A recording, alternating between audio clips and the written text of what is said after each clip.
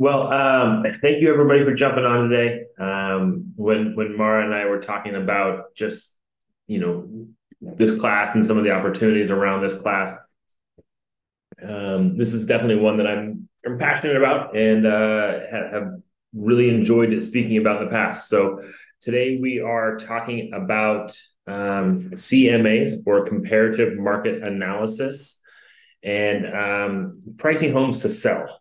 So making sure that we are setting up our clients for success through listings. So is I don't know if everyone's here where we're at, but right now, locally, geographically, are most people here in the Willamette Valley area or surrounding areas? I believe so. Okay. Yeah, I'm from Portland. Okay. Awesome. Appreciate it.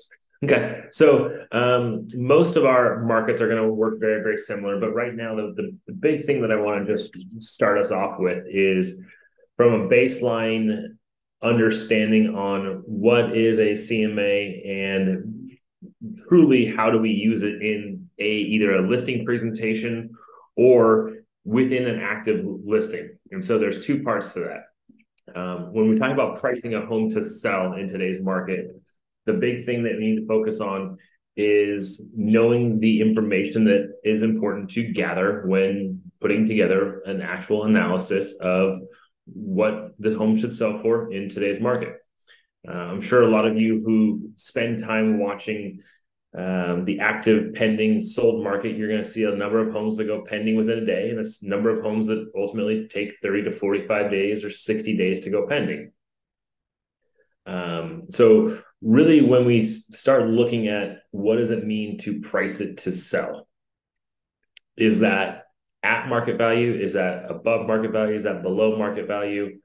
And really, the important thing for people to understand is that, in sellers especially, is that we're not in the same market that we probably were 2, 3, years ago. And when it comes to pricing strategies, we need to be very specific on understanding a couple of key aspects. The fundamentals of the CMA. So do we know how to look at comparable homes, value them based on when they sold, some of the key characteristics that make them unique and why they possibly sold in the market for the price that they did? We need to look at the existing home. So oftentimes people come up and they'll say, Zillow says my house is worth 650,000. And we're going to have to look at that and say, okay, one set of data tells us 650, it's Zillow, and it's going to be in the back of the minds of our seller throughout this entire conversation. We're going to either overcome it or we're going to verify it. Now, for those of you who maybe don't know all about Zillow and their strategy for Zestimate or the pricing structure that they give, they're basically taking zip codes and they're going off price per square foot. They're going off bedrooms and bathrooms and lot size. And when you think about that, there's a lot of other factors that are going to go into the home that are going to potentially change that price as much as 30%. I mean, I don't have everyone on the screen here, but I'd be curious to know how many people have walked into a home that was listed for sale that did not fit the neighborhood. I mean, you walk up to the door and you look at the house, and it's either recently been remodeled in an older neighborhood, and it's the crown jewel of the neighborhood. It's the diamond in the rough. It's the one that doesn't fit, and it's possibly going to, not be even comparable to a lot of the homes that are nearby. You also have the alternative, which is when you walk into a home, it's in a nice newer neighborhood, and the owners for the last 2 years have deferred maintenance. They have not taken care of the home. They haven't added any upgrades. They haven't done anything to the home, and it doesn't fit the neighborhood. So this goes both ways. And when we talk about values and just simply putting a number on it, we have to get eyeballs on the house before we ever start looking for comparable sales. There's no, in my opinion, important part of the real estate's job or realtor's job in listing, in making sure we don't get the cart before the horse, with getting eyeballs on a house before preparing and presenting a CMA? So often I hear people say, I'm going to do a CMA, I'm going out to a listing appointment. I say, have you seen the house? No, but they really want a CMA before for when I go. This should be a huge red flag for anyone who's in this situation, because you can't find comparables for the house that you're going to see until you've seen it and you know the condition, you know the upgrades, you know the deferred maintenance, you know the uniqueness of the house. And those are all huge, important factors. Now, let's say you're in a neighborhood. We're just going to use an example here for this particular point. You're in a neighborhood that was recently built. All the homes are the exact same. They are within 100 square feet of each other. They're all similar condition. And the house that you're going to look at, you drove by and it looks like it fits the neighborhood. It looks like everything else. Everything should be in line, right? What's the second factor that we need to be considering when we're talking about pricing the house?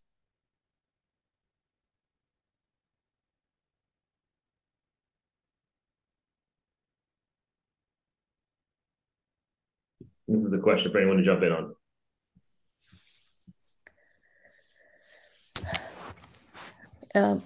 Hey. Hey.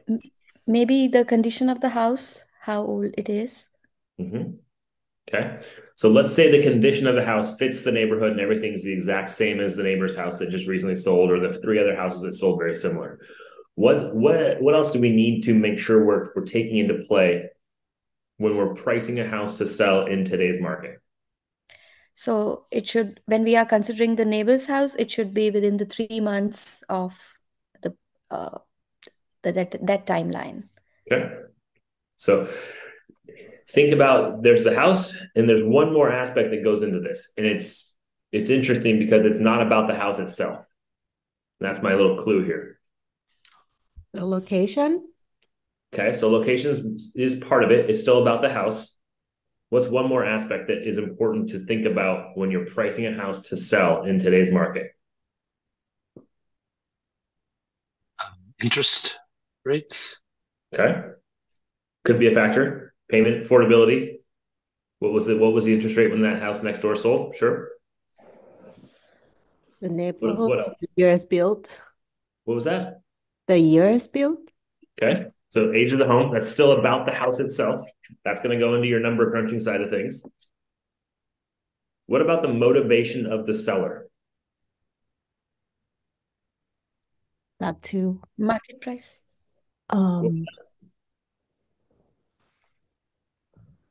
So when we think about 2 different sellers and we're talking about getting a house sold, and we're saying their timeline is they need to sell it tomorrow.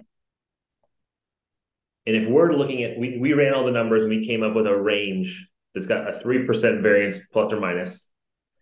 Are we going to price it at the highest price point? Or are we going to price it at the lower price point if they have to get it sold tomorrow? Lowest. Right. So this is why I think when we talk about actually helping clients get to the end goal of getting a house sold, we can all run the numbers. We can get the house looked at. We can go through the process of putting together a CMA, but our CMA is going to have a variance. Is there going to be a little bit of a difference in what the numbers suggest the house should sell for and what the market will value it? Both pro and con, right? There's going to be a little bit of a variance there.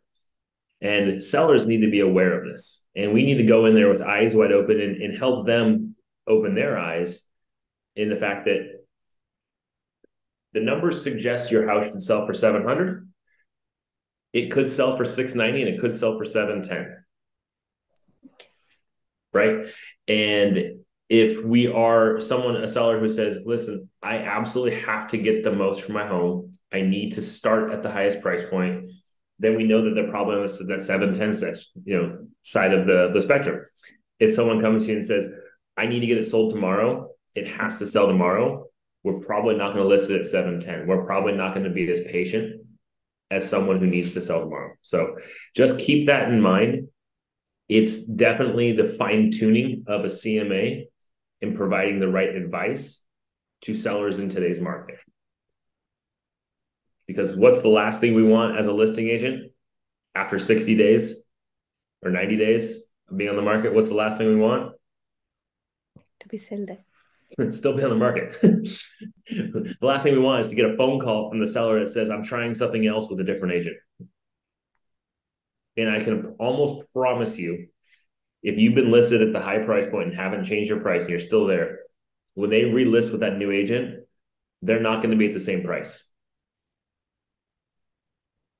So let's take a couple steps back now and work through some of the nuts and bolts, if you want to call it that, of creating a CMA. When we start to compare houses between each other, and we're starting to talk about house A and house B, we ran through this scenario when there's a neighborhood and all the houses are built the same. They're all built at the same time. Almost feels like the Truman Show. It's one of those planned neighborhoods where they're all the same. Very, very simple and very straightforward with getting a price put together. As someone mentioned, interest rates, Santosh, I think that was you, but interest rates can be a factor. If a house sold 7 months ago and interest rates were at 7.5 and they're at 7, maybe the value went up a little bit. If the last sale was at 6% and now we're at 8%, value is probably not going to be there. So definitely a factor. Now, the complicated thing is that unless you're in a market that is primarily dominated by homes that fit that criteria, you're going to be challenged with creating CMAs and reports for homes that don't have a twin brother or sister on the same block. You're going to be challenged with taking key factors about a property and being able to adjust them based on homes that are similar or homes that should have been similar based on the price point, location, or condition. Does that make sense? So when we talk about making adjustments, I don't know who, can't see everybody, but has everybody done a comparative market analysis either for a client or for fun or for practice? Put together a list of 10 to 12 homes that are similar to the house that you're trying to get a price for. Have you done that yet? Misha? No? Okay. So we'll take one more step, just kind of a quick little summary here, then we'll go back a little bit just to give you a baseline. When putting together a comparative market analysis, you are going to have a subject property. This is the house. This is the house that you're going to try to sell. 123 Elm Street. Elm Street is located in the northwest area of a town. And 123 Elm Street is 1,500 square feet, 3 bedrooms, 2 bathrooms, and is built in the year 2000. Okay. So when we think about that, we're going to try and find comparatives. We're going to try to find a list of homes. The most recent homes are the best homes, but we're going to try and find homes that are similar to that property. Now, we're probably not going to search the southwest.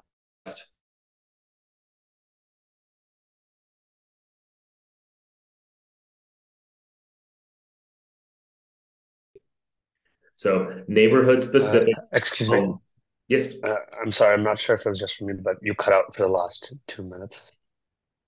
Oh, did anybody else hear me or no? You paused for a bit, but now it's normal. Weird. Okay. We'll keep going here. See if I can go back there. Okay. So when we talk about, the homes that we're searching for and what we're putting together in a list of comparable homes, first thing I like to do is narrow down the area that we're going to be searching for criteria. So area first. Typically, you'd like to stay in as tight of a circle as possible around the subject home, meaning maybe it's a half mile, and let's start there. And then we're going to go start with our criteria. We're going to start with the size of the house, so square footage. So if our subject home is 1,500 square feet, how far off of 1,500 square feet are we going to search? Plus an up and down. 2 miles. Okay, that's for distance, but size-wise of the house. If our house is 1,500 square feet, how much bigger and how much smaller are we going to be looking at for comparables? 200 square feet. Okay. That would probably be a little bit on the higher side, but yeah, I think you can do it.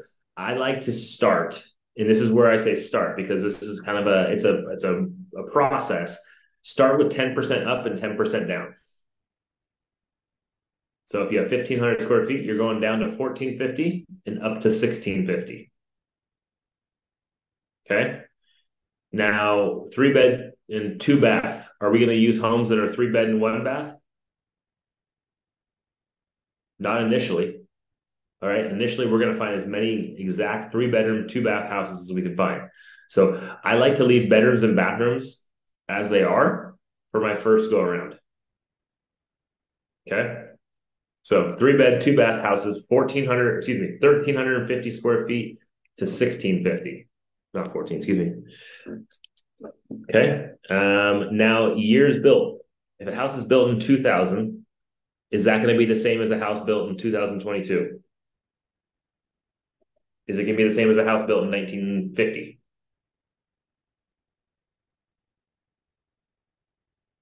Try to stay within a 10-year window, plus and minus. Okay, start there. So 10%, this is where CMAs can be pretty systematic. 10%, 10 years. Okay. So now we have narrowed it down. So we have homes that are between 1990 and 2010. So probably going to be pretty similar from a stylistic fashion. Probably going to be pretty similar from the number of repairs and the condition of the houses.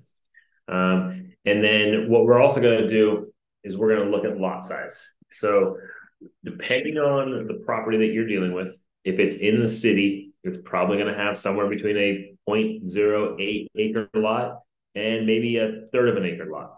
Well, let's say the house we're working with right now has 0.16 of an acre. That's the lot size, 0.16. It's like 7,200 square feet, right? So what you're going to do now is you're going to go, okay, let's plus and minus that. I probably use a different variance there, but it's +1. So I go 0.06 to 0.26. So 0.1 or 0.10. Again, back with the tens. And you're going to hit search. And you're going to look for things that sold in the last 3 months. Now, if we do this... I have a question. Go ahead. So for the area, you said it would be, how will we calculate the area? Will we use the same zip code or how? I didn't get No, it. I don't use this. I mean, it depends on your neighborhoods and what your demographic looks like. Like here in Eugene, if we use the same zip code, it could get 2 very different neighborhoods in different parts of the area. So I like to take a circle. I do a map. I draw a map. I go to the map search in MLS, and I'll draw a circle around the area. I try to keep it within about a mile for the most part. And again, this is where we're going to tweak and play with things a little bit. So this is our first run through of it. We're first time going through, searching to see what we come up with. Well, let's say we come up with 2 homes. Okay. We only came up with 2 homes. Do we have enough information to price our home? Say no. Okay. So if we only have 2 homes, we don't have enough information and we have to make some changes. So we would go back to our search criteria and we would expand it slightly. First thing we do is we start with the area. We search a little bit farther out and count or see how many homes fall in that area. Let's say we get 4 or 5 now, right? And then what I'll probably do from that is say, okay, let's go a little farther back in time. Let's go 5 months. Let's take a look at 5 months. Now we get 7 or 8. Okay. And maybe I really want to get to about 12 or 14 homes because I'm going to pick 10 from that list that I really like, or 9 or 10. And then what I'm going to do is I'm going to maybe change bathrooms to a 3 1.5 or possibly a 4-bed 2-bath home. And I'm going to include those homes. And let's say I do that and all of a sudden I get 22. It jumps up dramatically. Okay, now I can probably go back and I can tighten up some of the other criteria, maybe the area, maybe I shrink the area down a little bit.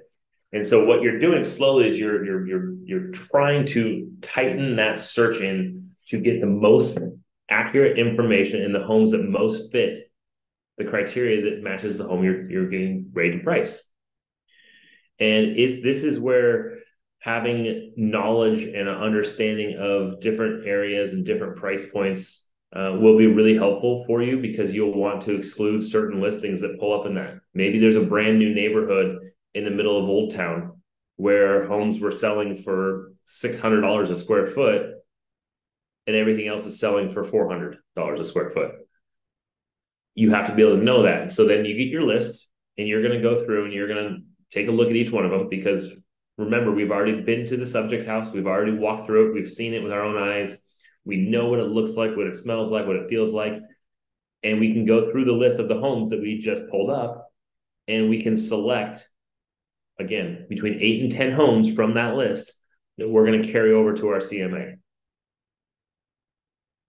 Everybody, so do you only look at the sold one, or do you look at like active? Or so here's what I'll do is I'll include in my CMA maybe 1 or 2 actives that are really closely related. Pendings are, I'll put in there just depending on how many days on market they've been, and what kind of their original list price and what they went pending at. The big thing is sold are the most important, because if a house, let's say, but you list or let's say Haley lists a house for $799 in the neighborhood that you're about to list a house for, the same neighborhood, and she lists the house at $799, and you walk in there and you're like, this doesn't feel like this could be any more than $650. Well, if you have a comparable in there at $799 and you use that as a data point, and that house has been sitting active for 30 days, no offers, no activity, and no price changes, is that a good comparison? Does that price help you or hurt you?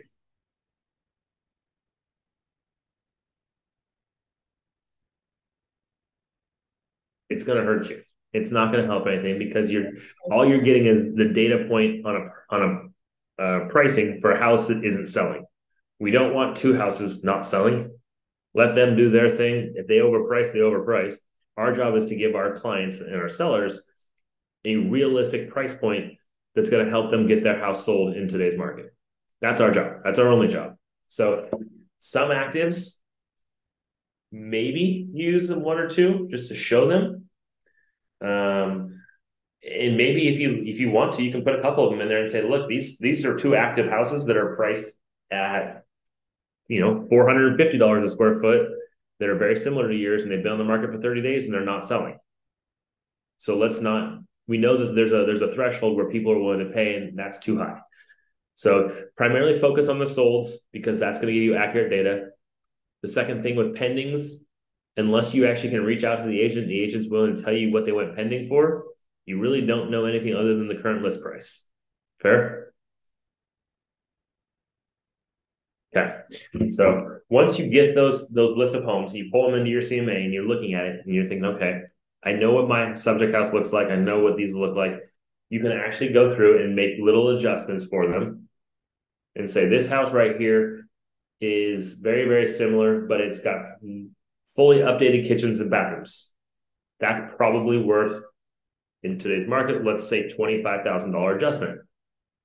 Or if it's a high-end home, maybe it's a little bit more of an adjustment. But you have to make little tweaks for each of those homes that you look at and say, okay, what is this house really worth in today's market versus the one that's sold? If I was going to be showing my client as a buyer house A and house B, which are they going to choose? They're probably going to like the house that's nicer, that has more updates. So just know that we're in a competition world, and we have to price accordingly. Is that fair? Does that make sense?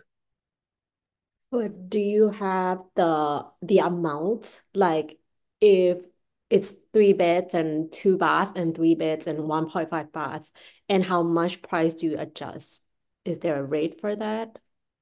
So there's not a set data point for that. And here's what I think you can do is, if you have a local appraiser, they do classes a lot on general appraising. They're pretty frequent. I would strongly suggest attending one of those classes, because it will be very helpful in understanding how they come up with their values and how they make their adjustments. Different neighborhoods and different houses and different price points are going to be affected differently based on that. Like, is a house that goes from 3.2 to a 3.1.5 impacted more or less than a house that goes from 4.3 to 4.2.5? right? What's the adjustment there? And they might say that adjustment at, is $2,500 for the bigger house, and it's $7,500 for the smaller house, because having 2 bathrooms at a minimum is important, or a valuable add from a values perspective. Does that make sense? So it's not really an exact answer. It's going to depend on the house. It's going to depend on the situation. And the same thing with updated house versus a non-updated house. Bigger houses, there's probably going to be there's a higher cost to update a larger home. So in that particular market, maybe an updated house has a bigger gap or bigger adjustment that gets made for updates because of the costs that go into it. So, any more questions before we go a little further? Okay, so we've got our 10 houses. We've walked through. We've done some adjustments. We've talked to our sellers, and we know that they are wanting to move in the next 30 days. They're comfortable. They're not necessarily trying to fire sale the house, and so we've got a price. We came to a price. We have our numbers here, and the average price per square foot is $300, and our house is 1,500 square feet. Oh, sorry. Our price per square foot, let's make it a little bit trickier. Our price per square foot is $302. Okay. Everybody got a calculator? $302 price per square foot. Okay. Our house is 1,500 square feet. What are we going to price this house at? 453. Okay. One answer, 453. Is that what you're actually going to price it at, or is that just what the numbers come to? That's what the numbers come to. Okay. So if this is the data that we get and we're going to recommend a price to the seller, what price are you going to recommend to the seller?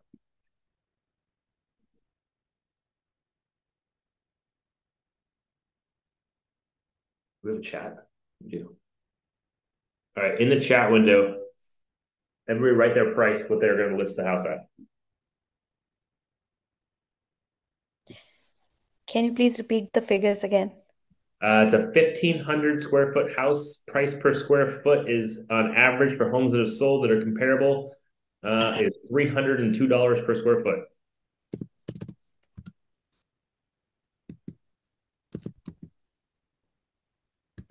Okay.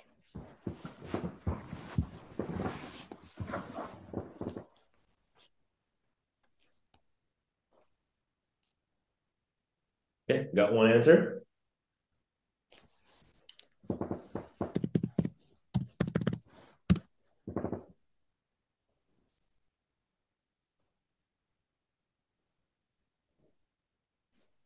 Okay.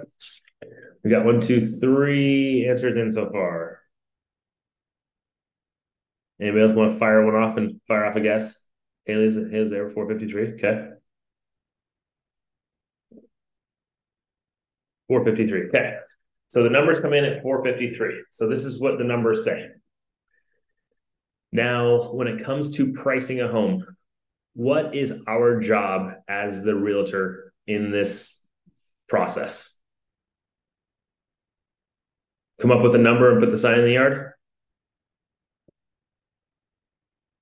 Make some cookies, put them out, make it smell nice? No? We are marketing a home to the masses. Okay. So coming up with the CMA clearly states that the house is worth $453,000 in today's market. That's what the numbers on paper say. Now, if this was commercial and we were doing a commercial building sale where people are only about numbers, and if the numbers work, the numbers work, it would be one thing. What do we know about individuals who are buying a home for themselves? They tend to stray from the numbers specifically, right? If we look at the 10 houses that we have a CMA of, the average comes out to 302. I guarantee that there are some that are 296. There are some that are 315. They're going to be all over the place. So we now have an average, and we can go to our sellers and say, the numbers that I put together show your house should be worth $453,000. My job as your agent is to do one primary goal, is to market the heck out of this house to as many people as possible and get as many eyeballs on this home as possible so that we can get as many interested, willing, and able buyers through that front door. What happens if we price the house at $453,000? We reduce the number of buyers that would potentially come through. Okay. What happens if we price it at $425,000?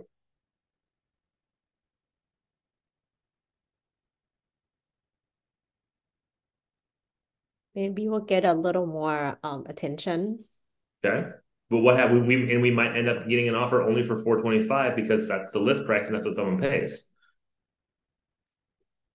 Maybe we get multiple offers and we get a little bit more.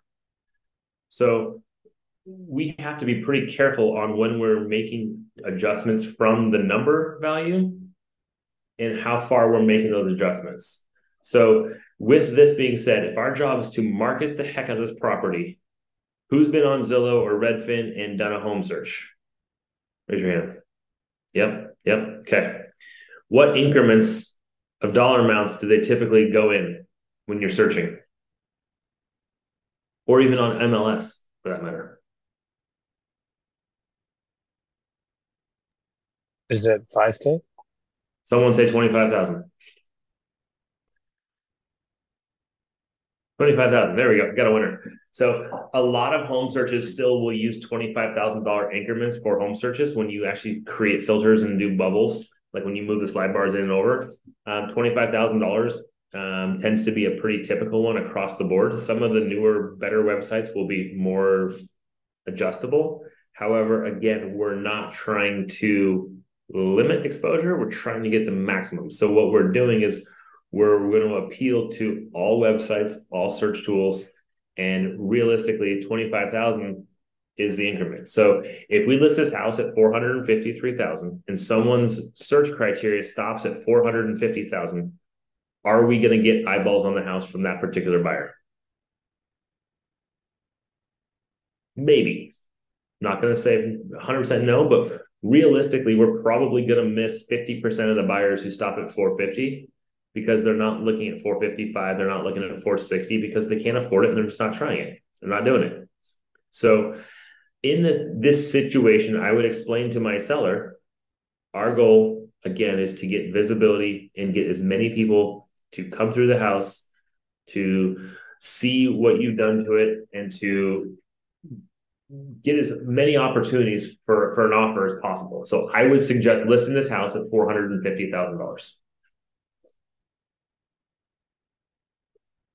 Let's say, let's see here. Let's do this number. I'm doing one more number here. 1,500 square foot house.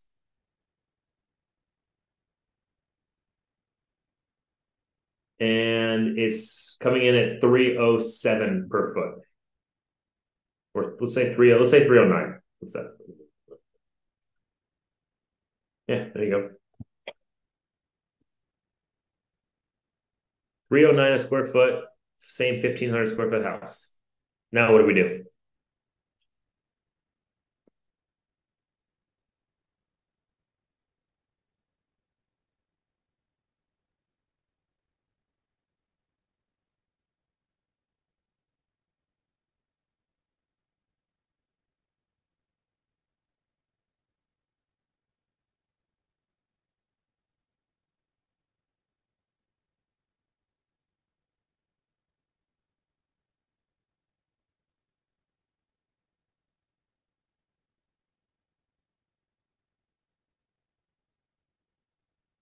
Okay, so different ideas, right? So now and this is where you as a listing agent gets to decide your style and how you're going to communicate with sellers and with listing or when acting as a listing agent.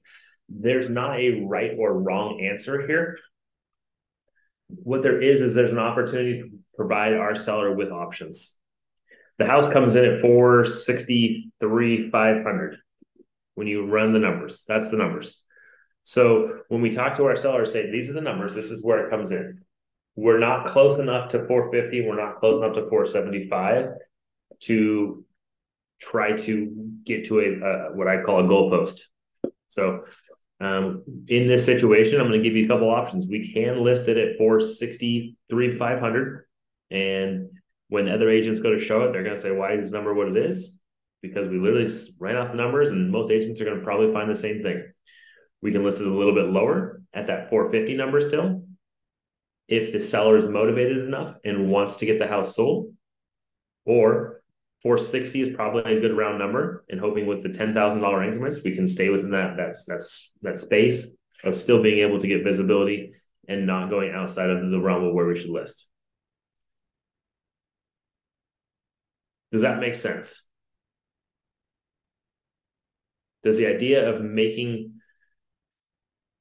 the situation fit the seller, and also making sure that the seller has the input to make those decisions?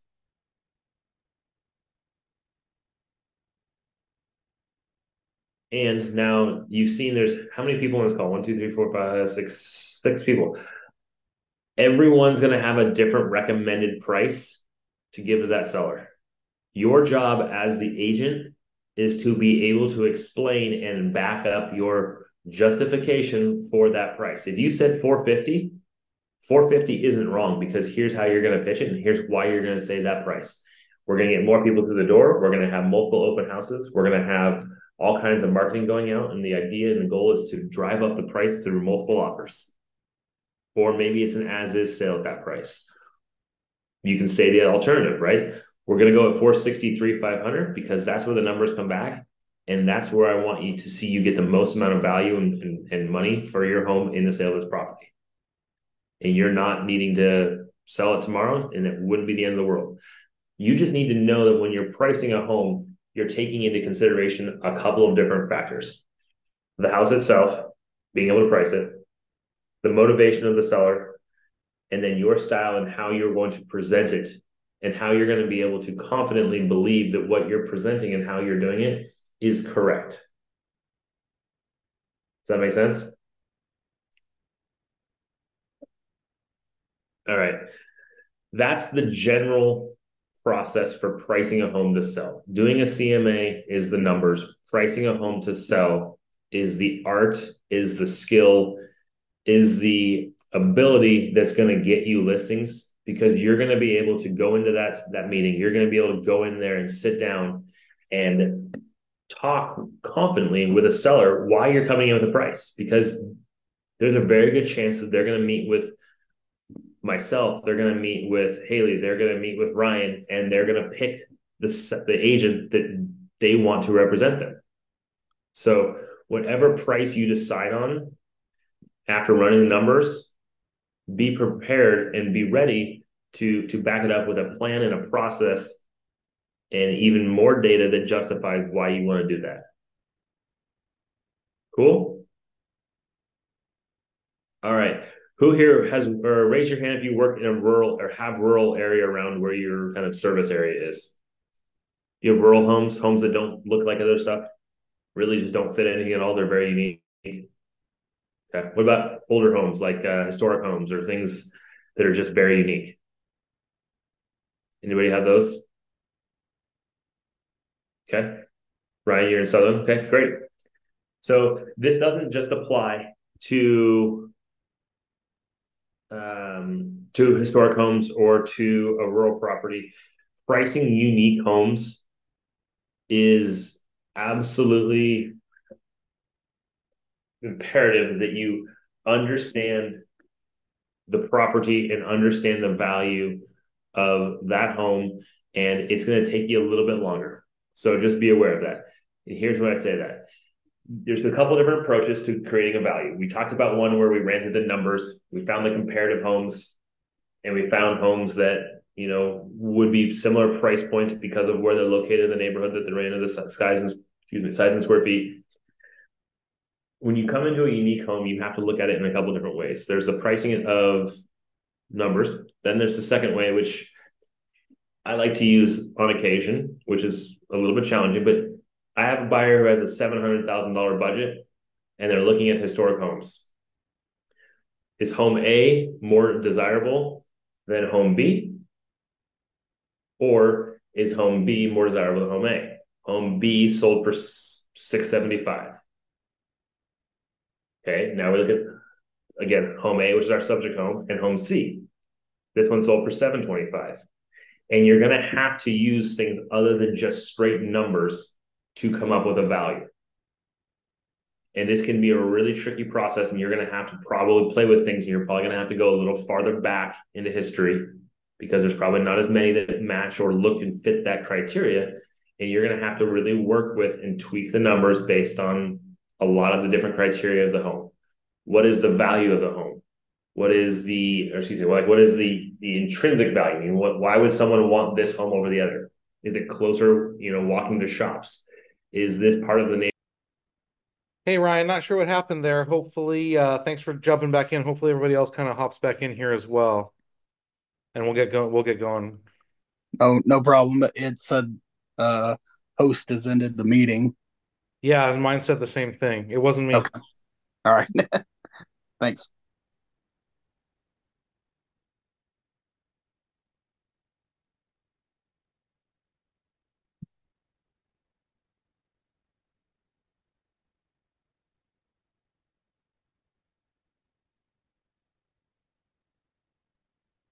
Oh no.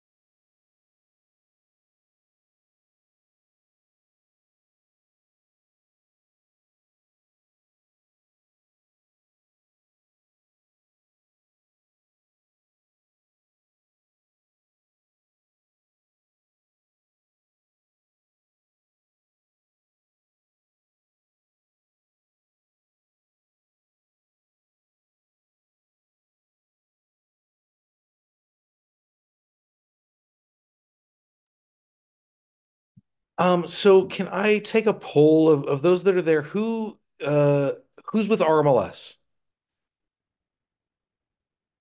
I'm Me too. Okay. Me too. Okay, great.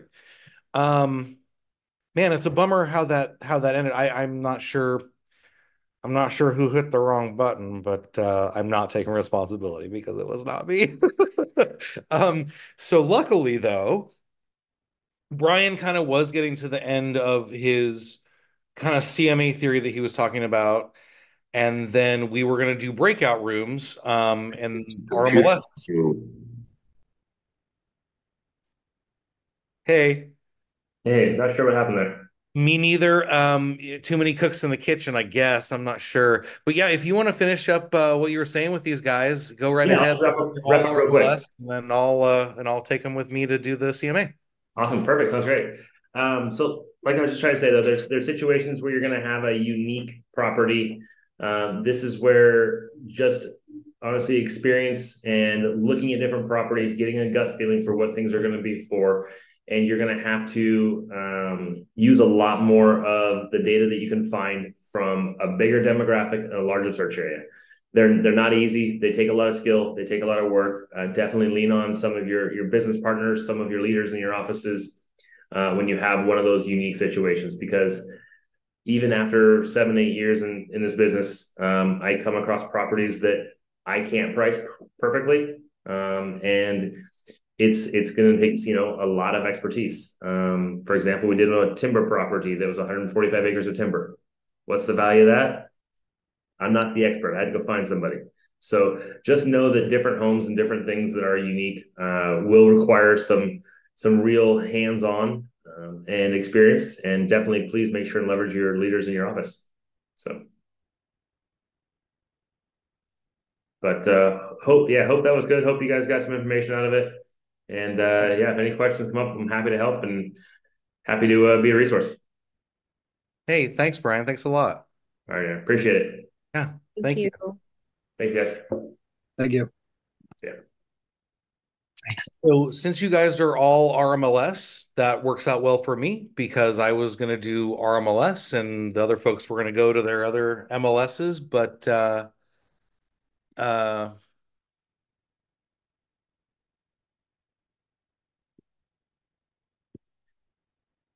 sorry, someone was texting me about the Zoom meeting getting ended. 1 second, guys.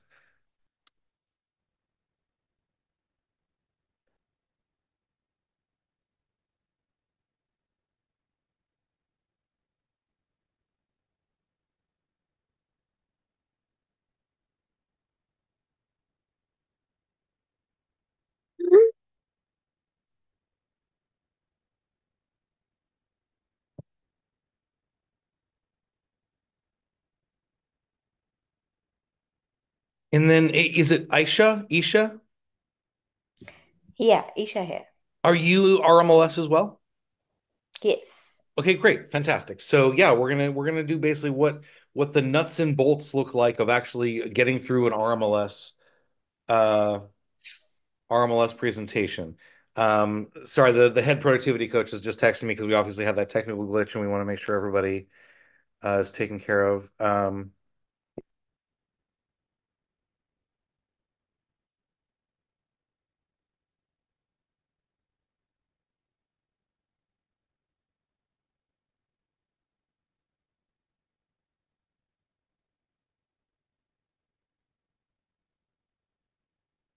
Okay, great. I'll let them know that we're moving forward with our MLS. So yeah, we're going to go through the nuts and bolts of what it's like from beginning to end to do a CMA in using the RMLS's software, or online platform, or however you want to term that. There are, and I'm sure Brian mentioned this, other services you can use as well. RPR is one to do a CMA. Cloud CMA, I think, is what he uses a lot of times. I've never used that interface before, so I mean, Brian's one of our best, super smart guy. I'm assuming if he uses Cloud CMA, it probably is a good product. Because he's one of our best. So, maybe you kind of explore that option. So one reason why I do really like the RMLS to use for CMAs, though, is I also think for a beginner, it's not an overwhelming report. It's just a nice, concise report that you can present to a seller that gets straight to the point of, here's the comps, here's the price I'm recommending. That's it. Whereas some of these other services, you can get really in the weeds with different things that you can add in there, like, the neighborhood's walkability score and all sorts of real estate activity that actually doesn't have to do with the comparables you're using for your property. And they're, 40 pages long. And for me, most sellers do not want a 40-page CMA. And so the RMLS is really great for that. It's just a nice, like I said, straight to the point. Here's the comps. Here's my pricing recommendations. Here we go. So, nope, wrong button. Let's do my...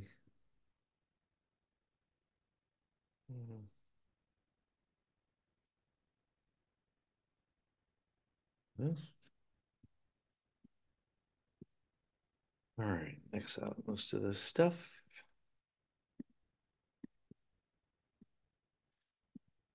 So the house that we're going to be, well, actually, out of curiosity, if anyone can unmute as I'm getting this up and going, who has used the RMLS to create a CMA before?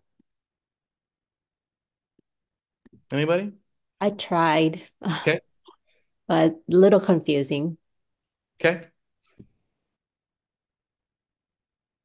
And so we'll have this kind of how-to that I'm going to take you through. And then also RMLS is really good about having all their resources and how-tos up on YouTube. So there is about an hour-long video that you can pull from YouTube that is the RMLS, like step-by-step how to do a CMA using the RMLS interface.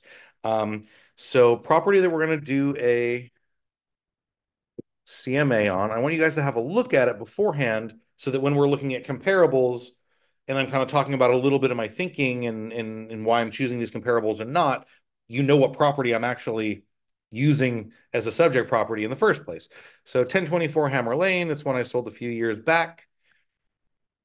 The reason I like this to use as an example for a CMA in this particular neighborhood that it is in here in Eugene, there's a lot of very similar houses around, single level, similar year built, similar style, similar lot size. And so it's actually a very easy house to comp.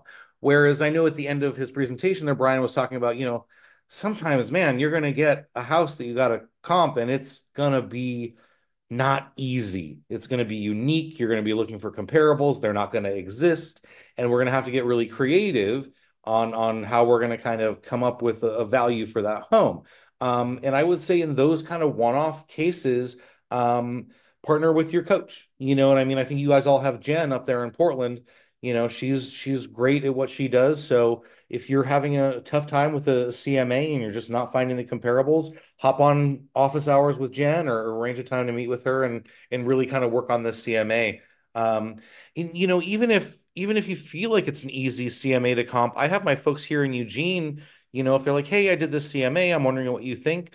I'm like, yeah, send it on over to me. I'll look at the comparables they chose and some of those things, and we can kind of talk about whether we think that this is a good CMA or not. So anyways, this is the house that we're going to be working on here. Built 2001. Back when it sold a couple years ago, it sold for, what did it sell for? Sold for 417. So it was, in those days when it was pretty hot in the fall of 21, it was a multiple offer situation. So we went up above asking to get this house, 105.5% of list price. But yeah, built 2001. The lot size is a 0.14. It's 1,400 square feet, 3-bedroom, 2-bath, single level. It's pretty done up inside. Everything was totally up to date. New flooring, like bamboo floors, new appliances, new countertops, and all the things. So I'll just give you a look through the home here before we kind of dive into this here. Just to give you an idea of what we're dealing with. So this is the house that we're going to do a CMA for. So just say that this buyer that I helped buy this a couple of years back, well, now they're ready to sell and move on to something else. And so we're going to figure out what it's worth in late spring 2024. So it's got living and family. Beautiful bamboo floors. They had redone the kitchen, as you can see. This is not circa 2001. They totally updated it. As of the early 2020s, I believe they redid the kitchen. There's the living. The bathrooms are pretty original. This is, I'm sure, what the bathrooms looked like in 2001. For me, it's like frozen just on bedroom number 2. I don't know if you're showing anything else. Are you talking to me? Yeah. I didn't catch you. What's that? So it's frozen on the picture that says bedroom number 2 for me. Oh. Is it frozen for everybody else? Yes. Okay, shoot. I'm just going to stop my share and then start the share again. Hopefully that unfreezes it for you guys. Thank you for letting me know. Oh, Dana. I've got all our MLS folks here. Okay, I'll go away then. Sorry, I didn't see you there. I'm sorry. It's all right. Thanks. Bye.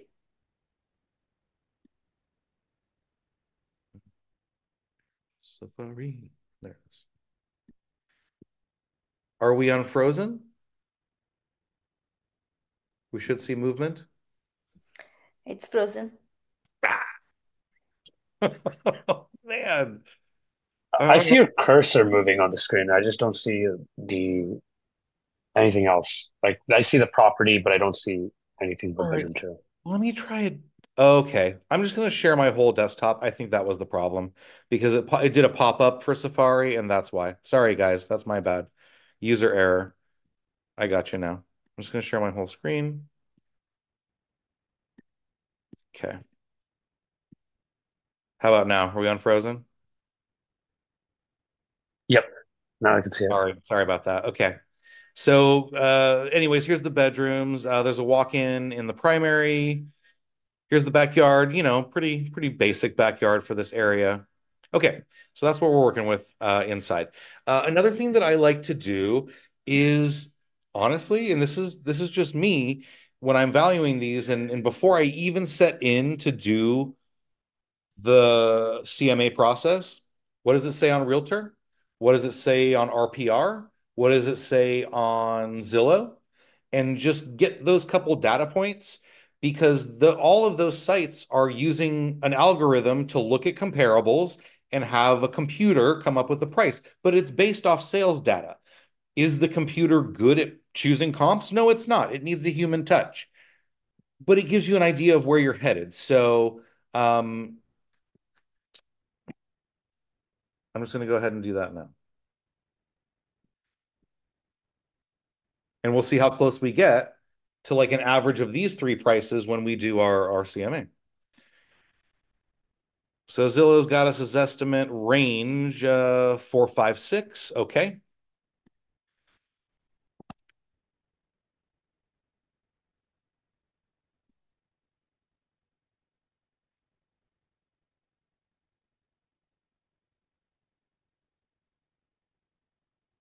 Realtor has us 436. And then I'll use RPR. And RPR is a pretty cool site, guys. If you haven't, if it's not something you've dove into, you can use it to make CMAs. I really like to use it to just kind of spitball prices. Like, a lot of times you'll have buyers that are like, well, what do you think of the price? The site that I kind of trust to go to when I'm just kind of spitballing and like obviously comes with many disclaimers and I'm being like, hey, I haven't done a CMA on this. Hey, da da da da da. I'm not like, this is not a hill I'm dying on, but I feel like the price is, from what I can see, pretty okay. And I'll show you I'll show you what I mean by that here in a second. There we go. And so this, the point that I was getting at is the RPR is a National Association of Realtors benefits. So we all have this for free using your NRDS number.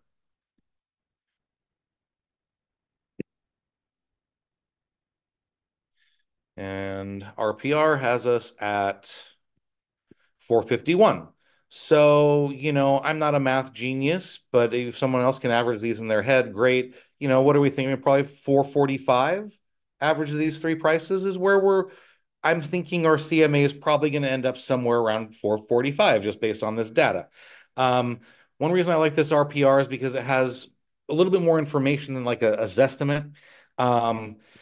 Whereas giving me this RVM here, it's giving me a range. The range is a $60,000 swing. So that's a little bit more of a range than I would like to see to feel super comfortable about this price. I'd like that range to maybe be in the 30 to 40,000 to feel better about the price, but it's also giving me a 5-star confidence. And so if I look at what that means, the RVM or AVM confidence score describes the expected accuracy of the property's RVM. A 5-star rating is the highest confidence rating, 0 being the lowest. Confidence score is based on the outcomes of multiple automated valuation models. As in, is it finding a lot of good comps in its opinion? And if it feels like it's finding that comp data, it's going to give you a good confidence score. That's what I also always go to the range here. And, the tighter the range, the better, and the more confident you can feel that this is getting a really good price for you. Like I said, this $60,000 swing, it's a little high for me to feel super comfortable that this is right on the money, but we're about to do a CMA on it. So we'll make that determination on our own right now. This is just some of the things that I kind of go through when I'm doing a CMA, just to let you all know. Let's get rid of that. Okay. So CMA. Toolkit, CMA profiles. As you can see, I've done a CMA on this before, but we're going to do a new one here. So let's add a new CMA profile. Profile name, you can either make it your seller's name or the property address. Just so I don't totally mess up my other ones that I've done. Let's just call it Hammer New. And then you're going to select your contact. So hopefully you have already put your client in your RMLS as a contact because you'll want their name to be there. Sally Seller.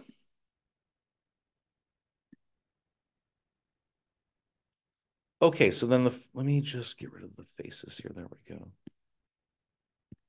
And if at any point anyone has any questions, anything like that, feel free to cut me off. I'm going to kind of minimize everyone's heads going forward, so I won't see it if you're raising your hand. Just feel free to unmute yourself and ask your question. I will not be offended. Okay, so our subject property here.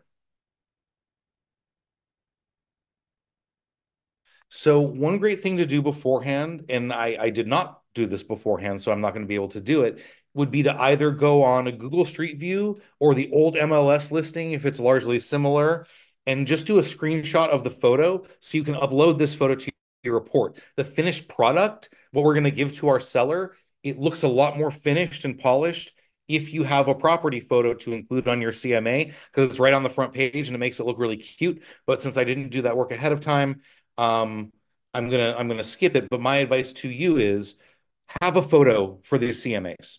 And probably the easiest way to do that, like I said, is just steal a screenshot from a Google Street View or the old listing or do a drive-by of the house before you do the CMA and grab a photo on your phone or something like that. So you can auto-populate the property address information by taking the tax ID. But since I didn't grab the tax ID on the previous screen and I don't want to back out, I'm not going to do that. But all you have to do is in your search, just search for the property, grab the tax ID, plunk it in there, or the old MLS number, plunk it in there, and it will just load in all the property information.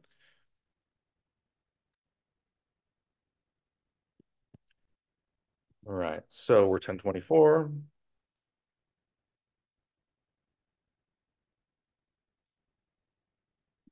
And this is in Santa Clara of Lane County.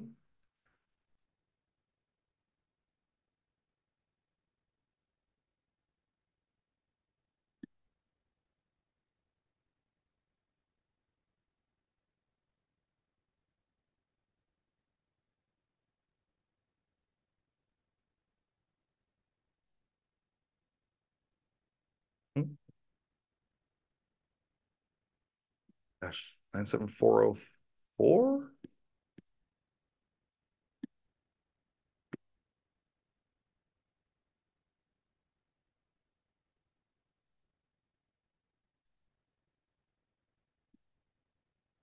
And then we'll just click that, make sure that the dot is in the right place. And if I zoom in here, you can see Hammer Lane, there she is. So we're good with that. And as I mentioned, I think it bears repeating, your final report that you're going to send to the seller will look much better if you do have a photo to place here. Okay, I think we're good there. So as you are going through the CMA, you can either tab through the pages by clicking yourself forward here, or just hit forward or back as you want to move through the pages. You can do it either way. So our subject property, I think we have everything we need here except for the photo that I should have done. All right, features. So total square feet, we are 1398, I believe. So another thing that I might have done or would recommend doing beforehand as well is go into the MLS. If there is a previous listing that you can borrow from as you're filling this out so that you know that you have the most accurate information, do that.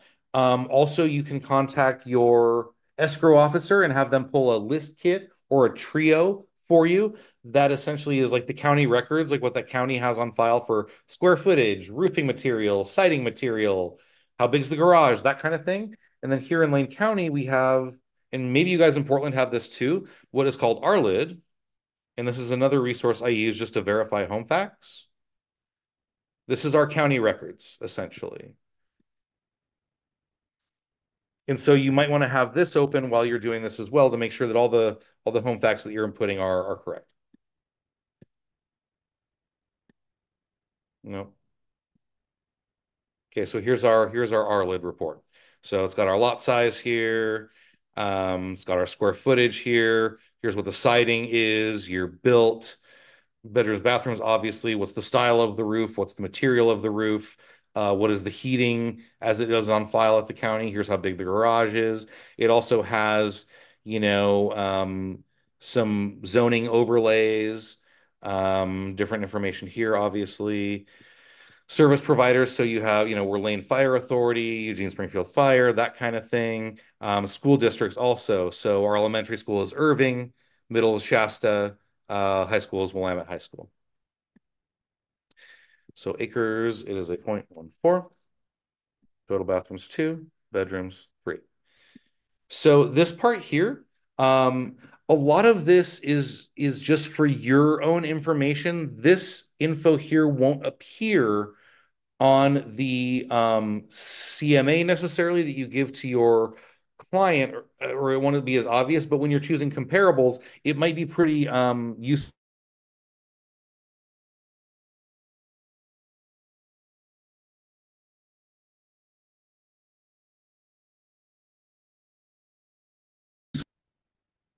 Can everybody still hear me? Yes. I can hear you now.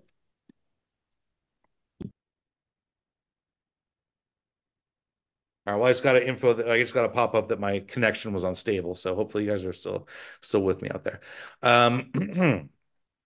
Okay, so this particular house, has no fireplaces, but I will go ahead and pull out, some of this thing. We got an attached garage. The heating is forced air heat pump. Can I choose two?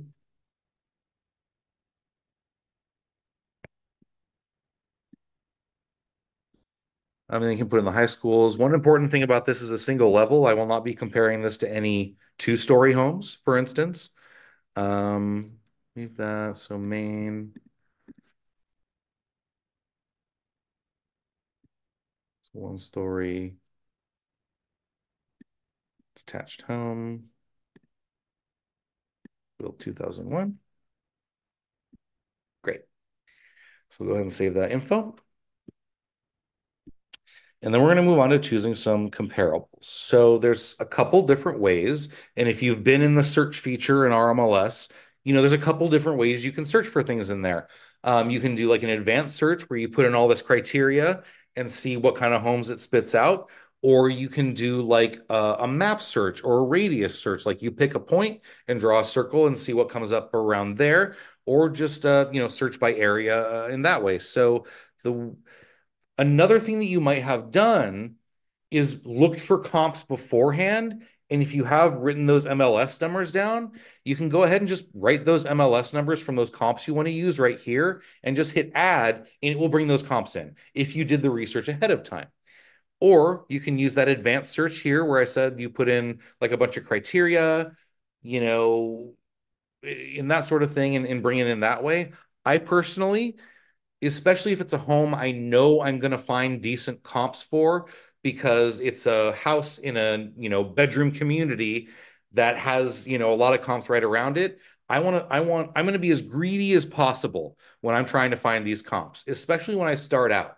Now, if after my first attempt of being like really greedy with my search criteria, I don't get 3 or 4 or 5 good comps, I might, loosen my search criteria a little bit and see what else I can get to pop up. But at my first pass here and trying to find comps, I'm going to be really, really greedy with this. So let's just start at a 0.5 mile radius. I want to see the actives. I want to see the pendings. Well, I guess if there's a bumpable, might as well see that. And then let's see the solds in the last 3 months. Like I said, really greedy on this first pass through.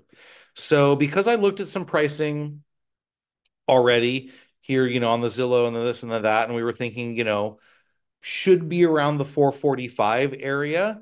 Yeah, let's go 425 to 470 on our range and kind of see what we get. I only want to see 3 bedrooms. I only want to see 2 bathrooms. I don't want to go stray too far out of that, at least on my first pass. Now, this lot size, this is a very specific lot size. So let's just say I don't really care how small the lot is because 0.14 is already pretty small, but I don't want to see anything bigger than like a 0.2. Let's try that at the outset. Then levels, I only want single levels. Year built, so ours is a 2001. Yeah, let's go 1991 to 2011. I think that's fine to start. And then approximate square feet, ours is being at 1398. Let's try 200 under, 200 over. So that'll be fine. And then I only want detached homes. So I don't want like attached homes or manufactured homes, none of that. I only want detached. So before I even go to try and pull up comps, I can just hit the count button. Well, with this search criteria, I only have 1, which is disappointing. I was hoping that it would at least give me 3 there. Let me just make sure that this doesn't change. If I just do that. No, okay. So the 1 comp that I have is actually sold. All right, well, that's fine. So the first thing I'm going to want to do, since I only have 1 there, and that's not going to be enough to complete this CMA, just go further back in time. Let's try 6 months. Okay, 3. All right, that's fine. I'm surprised there isn't more like in the active or pending category, but that's okay. Let's just increase our radius a little bit, 0.75. Okay, 5. We're doing a little bit better. Let's see what we got. So once you kind of have, you're going to get some data, let's go ahead and hit the search button. So we got a pending and then 4 solds. So let's take a look at them. All records, and I want the agent full. Okay. Well, I can tell already that we're doing well. So right off the bat here, pending on Corbell Street, which is pretty darn nearby. Here's the price, right around 445, which is what we expected it to be. 3 bedroom, 2 bath, very similar in square foot. Then I'm also just going to kind of like shoot through the notes, see what is to be said there. I'm going to look at heating, cooling, see what's to be said there, and see if there's any major differences between this and my subject property. And I'm also going to go through the pictures in a pretty quick manner and just make sure that largely this home is very similar to my subject property, obviously, and this makes a good comp. So stop embrace open concept kitchen, newer HVAC, granite countertops, double oven. Okay, great. So let's see what we got here.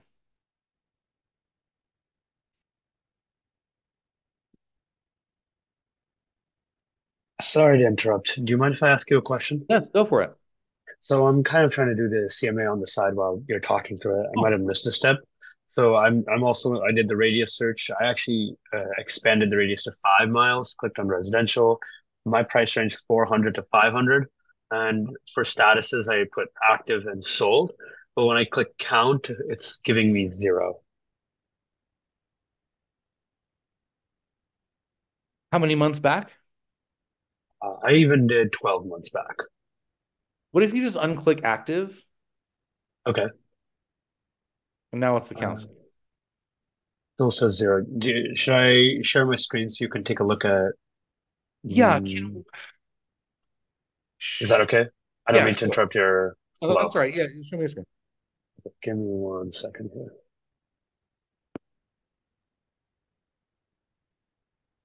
I might have to. Oh, okay, great. Yeah. Are you able to see it okay? Yeah, I can see it just fine. Oh, you're trying to do exactly what I'm doing. Okay, cool. Yeah. Okay, so one reason why you might not get any is on where it says acres, it is only going to give you comps that are 0.14 acres. Oh. So if it's any other lot size, it's not a comp as far as that's concerned. You should get more. So just scroll down a little bit more. Yeah. So it looks like there's no property type that is clicked. So go ahead and just hit detached. Right here? Yep. Okay. And then now see what your count is. Okay. Perfect. All right. Yeah. Thank you. Sorry, I'm very new to Armless, so And then here's a little tip too. So yeah. say you then hit search and you look at all those comps, but you then want to revise your search criteria and you go back, that acres spot, it resets every time you go back to it. So you're going to have to change that acres spot every single darn time. Just FYI. Okay. Thank you. Okay. Oh, even if I click revise search right there. Okay. So yeah, I just want to keep on going through this home here. And yeah, largely it's pretty similar. It's not as much my style as the other one, but I'm not going to dock it too many points for style. Same year built also. I mean, we got 2000 versus 2001. So we're talking a really, really similar home here. And then I want to, I also tend to look at heating and cooling. So we got heat pump, central air, same as what we got, electricity, gas, same as what we got. So a lot of similar things going on in this listing to our subject property. Okay, so now let's look at the solds. This one's looking pretty darn similar off the bat. So we got 1431 square feet, 3-bedroom, 2-bath. We're pretty close there. Sold for, I think that is the sold price. Yeah, sold for 328.5. That's a little bit, well, it looks like they came out at 335, dropped it to 435, dropped it to 425, ended up selling it for 428.5. Forced air heat pump. Beautiful home, comes with recessed lighting, brand new kitchen appliances, new furnace, new heat pump, new water heater. All updates done in 2022. Cool. You're built in 1997. That's certainly close enough. Lot size of 0.13. That's close enough. And just take a quick look through the inside. So far, I'm liking this comp just fine. I don't see any reason why this wouldn't be included. And I know it's within 0.75 of a mile from my subject property. And when we're done with this, it'll plot out where our comps are on the map as well. So you'll see how close these actually are. So I like that one. Let's keep that. Here's another one. On its face, it looks all right. 445. That's about the price we were thinking. Our CMA would probably tell us it was worth 1380. Pretty darn close. 3-bedroom, 2-bath, obviously. It's a little bit older in 1994.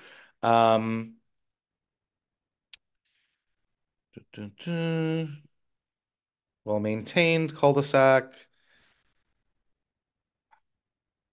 Okay, recently updated. Interior paint, heat pump, water heater, dishwasher, exterior fence and roof. So pretty similar to everything that we've looked at so far. Let's take a look through the inside.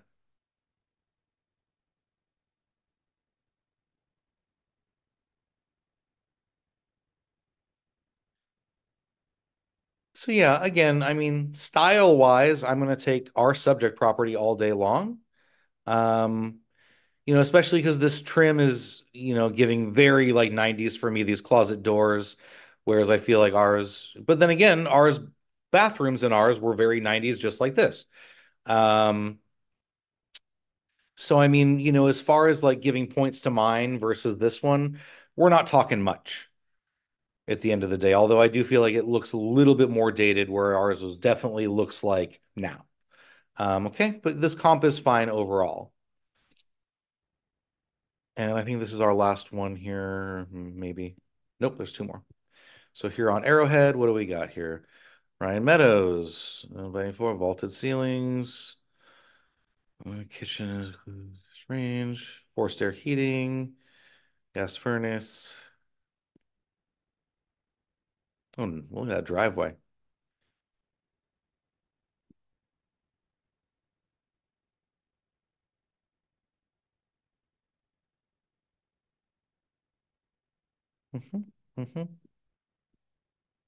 Well, in the back. Yeah, very similar size backyard. I'm liking this as a comp as well. We're at 455, 3-bedroom, 2-bath. We're only at 50 square feet off. 1997, so it's a little bit closer in the year built. Our lot size is right on.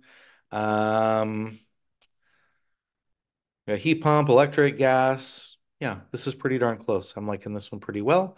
They came out at 450. No, Original price was 450, but then list price 465, but then sold price 455. Well, I'm not sure what happened here.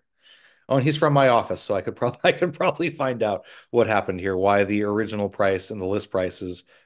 It's very rare to see something come out at 450, but then have a price change up to 465. That's odd. Okay, and then this one here on Chimney Rock. So this one's a bit bigger. We've got 150 square foot difference on this one. Still a 3-bedroom, 2-bath. This one did go for 460, so a little bit higher than what we've been seeing. Spent 45 days on the market. It's a little bit older, built in 94. Like a good listing agent, they put what the seller paid in concessions. Sweet 1-level home, diligently maintained. Newer hardwood floors, black granite counter, gas appliances. Okay, let's take a look on the inside.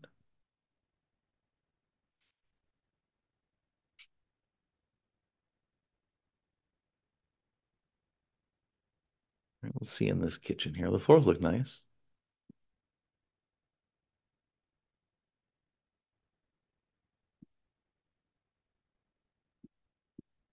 So update appliances, original cabinetry, that's okay. That was pretty consistent through most of these, that especially in the bathrooms, all that work looked pretty circa when they were built in the, mid to late 90s. So very similar size lot and layout. That all looks pretty darn the same to me. Let's look at our info here at the bottom. So this one came out at 480. They dropped to 475, ended up letting it go for 460 on a conventional loan. Good information to have. So, I mean, and this is stuff also that you want to look at these so that when you're having that pricing conversation with your seller, you can discuss how, this one chased the market, where they came out at a price that was too high and, waited a little bit of time. If time is of the essence for your seller, some sellers have time to wait and they think, oh, well, let's just try it at my price. If I don't sell it in a month, I have that time and then we can drop it. And that's a conversation with your seller. But at least you're armed with the information that pricing it too high out of the gate tends to have you in a position where you are chasing the market. And then you're getting buyer's agents calling you being like, well, what's wrong with it? Why hasn't it sold? Even though nothing's wrong with it. The only thing that was wrong with it was the price. So some info there. Okay. So let's go to our results again. And so long as all these are checked, you're going to hit add to CMA.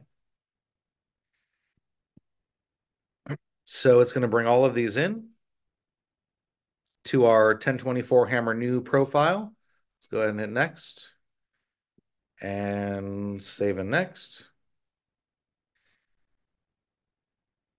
And then we can have these in whatever order we kind of want, if we want them to appear to the seller in a certain order. I'm happy to just have the pending at the top and the solds come after. Sometimes you have a comp that you think, I mean, it's like the house's twin, right? It like sold 2 months ago and it's like your subject property's like twin. And so you might want to have that comp at the top because you're like, boom, right here. This tells us everything we need to know basically in this one comp because your house is exactly this house. In this case, I really didn't feel that way. I don't know that one comp, well, there was one that actually probably did stand out. It was, I probably like the pending the best, but here's the problem. Because it's only pending, we don't know what the final sales price is going to be. We only know what they listed it at. We don't know what price the seller accepted, under what terms, if they're covering closing costs. I mean, who knows? But yeah, I think our best comp was probably this one on Corbel. Okay, so now at this point, if you want to go back and search for some more comparables, maybe we expand our search criteria a little bit more. I think if I were to go back and search for more comparables, the way in which I would expand my criteria isn't by square foot or age or any of that stuff. I'd probably just go from 0.75 of a mile to a mile. and I would just see what else additional came up in that case, just to get a little bit more data in here, because just knowing that area like I do, Santa Clara, a mile radius from where this house is, everything around there, it's like the same type of community, similar type housing. And I don't think that it's too big of a sin, so to speak, to increase it just a quarter of a mile in Santa Clara here. And that's just my feeling, because I know the area well. And that would probably be the one change I would make to try and bring in some more comp to this report. I'm not really going to bother doing that right now, but just to let you know, that's probably what I would do to get some more data in here, just so we have more to build an average off of. Although I don't think we're doing too bad here so far. This is okay. So next is the adjustments page. I want to caution you here with these adjustments. So one of the reasons that in that one screen, it has you put in like the schools and the year built and the style and those things, is so you can compare yours to the comps that you're choosing side by side and some of those things, or the comp, I should say, and then yours side by side. So it just kind of helps you if you are to be making adjustments. I want to caution heavily making adjustments, especially for like, oh, well, mine has a heat pump, the other one doesn't have a heat pump, so I'm going to make in this thing like a little swing here. And you can basically be like, I want to dock the comp 5,000 in the negative because it didn't have a heat pump. And actually, that probably isn't even enough money. I probably should do more, which is exactly my point. Until you get really, really comfortable with like, how much is a mini split worth? How much is newer stainless steel appliances versus older? You have to be able to put a value to that and put an accurate value to it. And I caution you in doing that, because coming up with those sorts of valuations really tends to steer into the job of an appraiser more than like a real estate agent. As a real estate agent, I think we're good at looking at the comps and bringing in those comparables and then making that average based on the comps. Less so making these micro adjustments with very specific dollar amounts for a little bit of a thing here, a little bit of a thing there, a little bit of a thing here. And also from my experience, what I see tend to happen is, okay, so maybe I've got this comparable I want to use here, and I've got my subject property I want to use here. Well, I'm going to dock my comparable 5K because they don't have this. But then I'm going to dock my subject property 5K because it doesn't have this compared to the comparable. And then you do these little things, and a lot of times it just ends up being a wash anyways. If you're choosing good comps, like we did, I mean, I set my search criteria pretty tight, and then I looked through to make sure that those houses were largely similar to my subject property. I'm satisfied with those comps. I don't feel the need to necessarily go in and play appraiser and put these dollar amounts to these things and make these little adjustments. And I really want to caution you guys heavily against doing that. If you want to do that, there are other systems, and especially if you've got a comp, say, that's not like this one, where you're not finding comparables, you're not finding things that are similar, you've got a unique property, and so adjustments need to be made. I think that there are other systems that might be superior to the RMLS to make those adjustments, where you're not going in here and kind of playing appraiser and doing these like micro, like really like specific dollar amount adjustments. So like RPR, for instance, if you make a CMA in here, which you can do, and since I've already done one, I wonder if I can just bring it up for you guys really quick. And then I'll go back to the RMLS one. I don't want to sidetrack you guys, I promise. Okay, great. So yes, I have done a CMA for this here in RPR for a couple of years ago. That's why the prices aren't quite right. So here in RPR, the way you make adjustments is like this. So we've got our subject property here, and say this one here, we think that this one is on a 10 scale. If ours is a 5 and this one's a 10, we're going to drag this over. How does this property compare to the subject? Better all the way. And then it's actually going to swing our comp analysis by this 8K here. And then say this comp, we just, condition wise, it's not there, it's not up to date, and we think it's X worse. So we slide that down compared to our subject property. But again, a lot of times what ends up happening is you make this one better because you think it's better, you make this one worse because you think it's worse, and then you get to the end and you're like, oh, it kind of zeroed out. So again, just unless you have a really good reason and you have a lot of data behind you to be making these little adjustments, if you've chosen really good comps as it is, you really don't need to make these small adjustments, in my opinion. Or if you do, we can make them not here, but in our price recommendation. And I'll show you that in a minute. So we're about to get to there. That's just kind of my long disclaimer about don't masquerade as an appraiser unless you have a reason to make these adjustments and you have the data like, oh, my subject property has no heat. Well, I guess it has to have heat in some way, but say, it just has like a baseboard heater in some of the bedrooms and all your comparables and have like mini splits or heat pumps. Sure, you might want to dock your subject property, 7,500 to 15K for that lack of a nice heating and air conditioning system. We don't have to do it on this page. So there's that for you guys. Okay. Recommended price. So here, based on the comps that we chose, it's telling us several things. Our average sold price of the 4 solds that we brought in were 447, 309 a square foot. I don't get too much into square feet because obviously honestly, the bigger the house that you have, the price per square foot tends to go down. And so it's kind of can be apples to oranges sometimes. But it does give us a good example as to whether we're on the right track. And I'll get to that in a second. So the minimum list price for the 5 comps that we chose was 425. That's where the one that came out at the lowest came out at 425. The average list price of the 5 that we're looking at were 451. And then the max list price was 475. Now, remember, when we looked at that 475 one, they ended up selling that thing for less. They dropped the price and then sold, and then they sold it for even less than that. So yeah, average sold price 309 a square foot, average list price 317 a square foot. So that's kind of what we're thinking here with what we want to come up with for ours.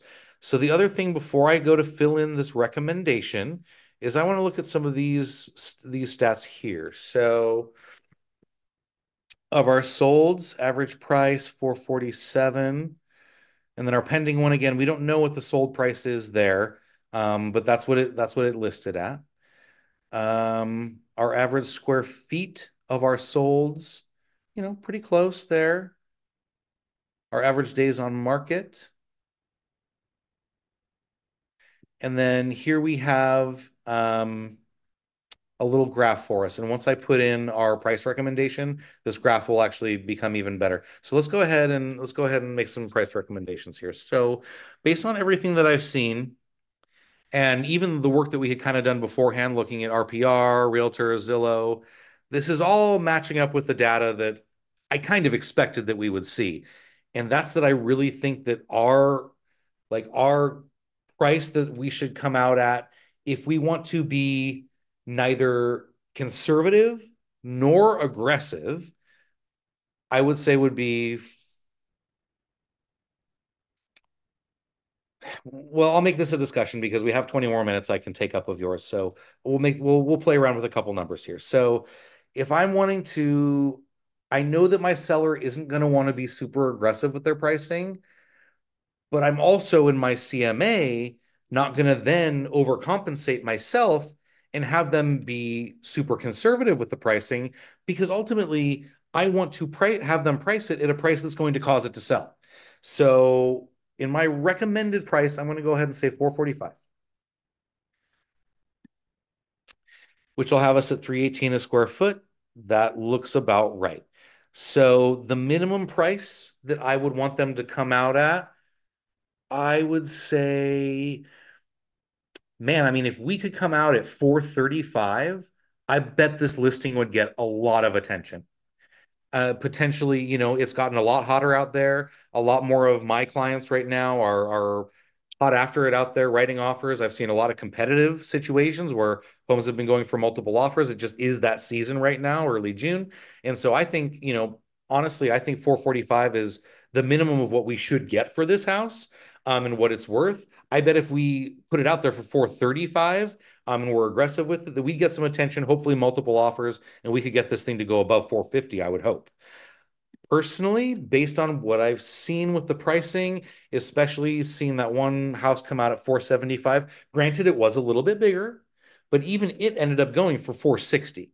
So I'm going to say that the max my seller should come out at is probably going to be 460. And I think that that's a pretty good recommendation. If I'm honest, I probably want this to be more like 440, because that's just going to generate that much more attention for this house. I think that that's probably a magic number to list at for me. But depending on what I know about my seller, if I already kind of know that, well, they've looked at Zillow and they've looked at this and they're really thinking 450 or 455, and my odds of even getting him to go at 445 are slim, I might not recommend a price of 440.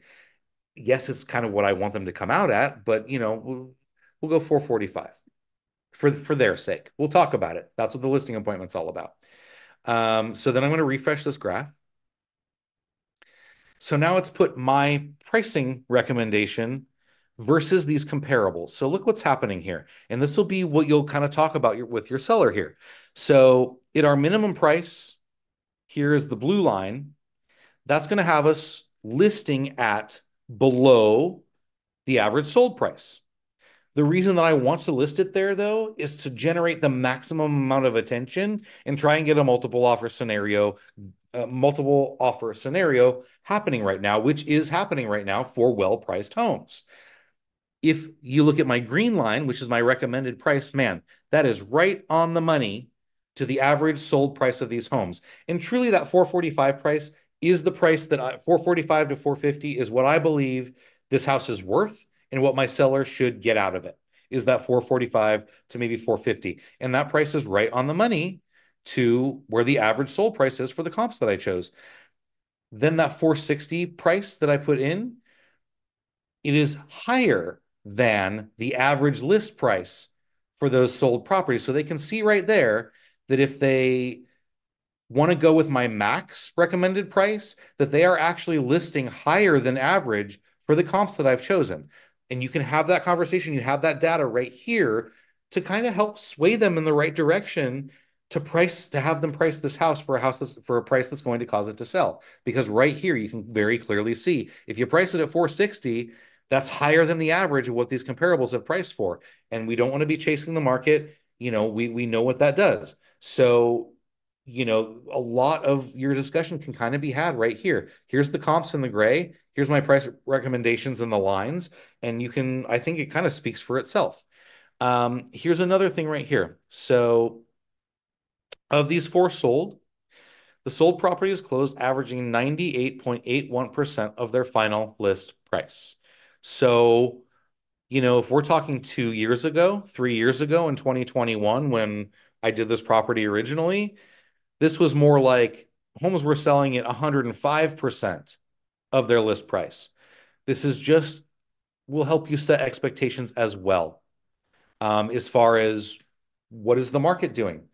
On average, those 4 comps that we chose, they got close to 100% of what the seller was asking for it, but a little bit under.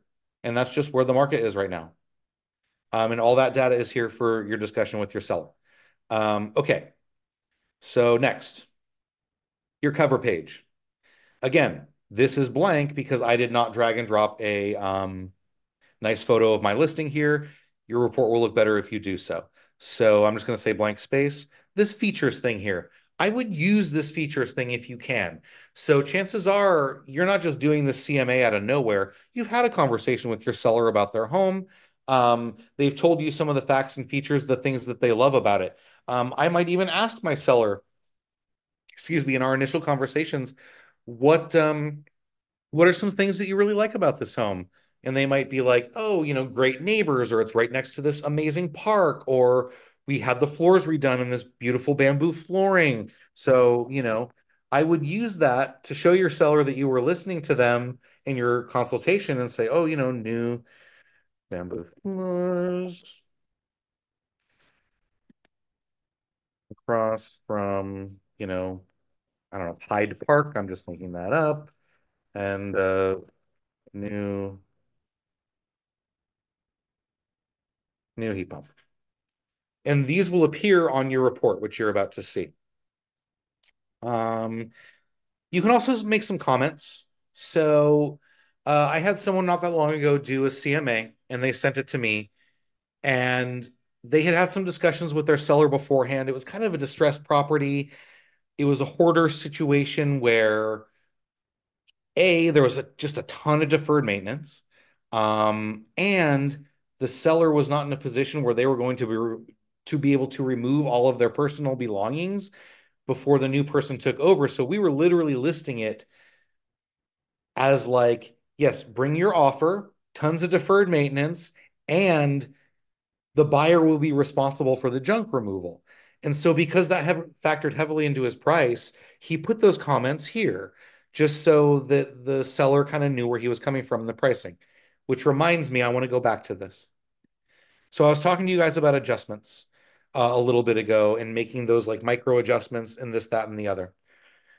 There's nothing stopping you from, instead of trying to make those adjustments like that, say that you've been looking through your comps, and of the 4 or 5 comps that you chose, every single one of them had updated the flooring, updated all the kitchen appliances, had a newer roof, and so on and so forth. And you just felt like yours, the roof was looking aged. They hadn't updated the appliances, and you kind of came up with a value that you were thinking maybe it was, you want to take off 10, 15,000 from the price just to kind of make up for some deferred maintenance maybe, or something like that. Instead of doing on that adjustments page, you can just do it right here. So if you want to take a little bit of value off to compensate for some things that you're seeing, just do it in your recommended pricing range. And then you can make some comments here on the comments page as to maybe why you think that, or just maybe not make any comments and just kind of have that conversation when you're, on your listing appointment or you're discussing the CMA. So you don't have to use this adjustments page, in other words, to make those swings. You can just kind of factor it in when you're coming up with your recommended price. Okay, contents pages. So here's a couple things to note.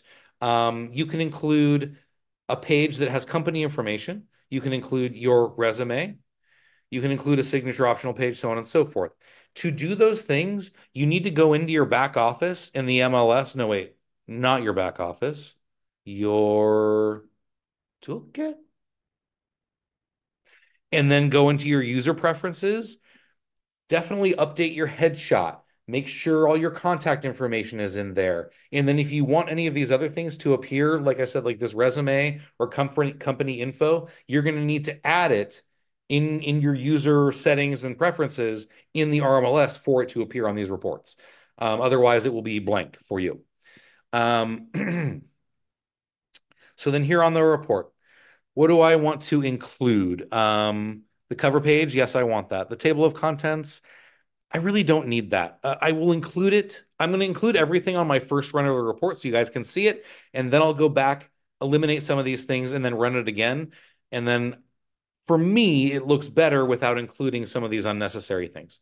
Okay, great. So I want all these pages to be included. Let's run it.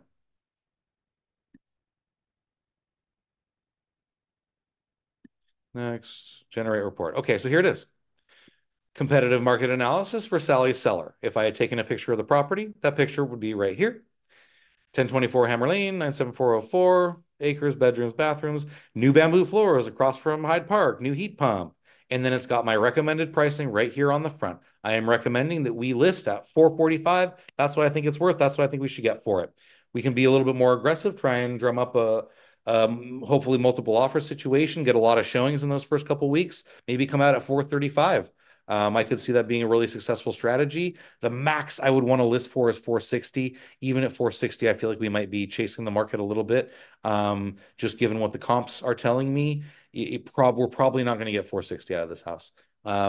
but that's ultimately the seller's decision. Again, if you do not fill in your headshot, your KW logo, and all this info in your preferences in RMLS, they will not appear there. Table of contents.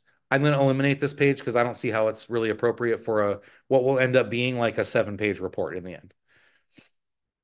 Here's my signature page. Kind of pointless. I'm going to take it out. Okay, so then it gets into the comparables. Here's what we chose. This is the pending that's on the market right now. Again, we don't know what the final sales price is going to be, but it does give us some good data, especially since they came out at 448,999. That's really close to what we want to be coming out at. And I think it was probably our best comp, honestly. Then it goes into these other comps. These are all the solds. Okay, so there's the end of our comps. Here is the map of the comparables to the home. And so your seller can see, and I mean, these are very close by to this home. These are very, very close by. So your seller can see, where are these comps at in relation to their home. I would definitely not eliminate this page. So if you did make any adjustments, those adjustments are going to appear here, and the dollar amounts will be shown in these columns versus your subject property here. Or no, here. This is our subject property. Sorry.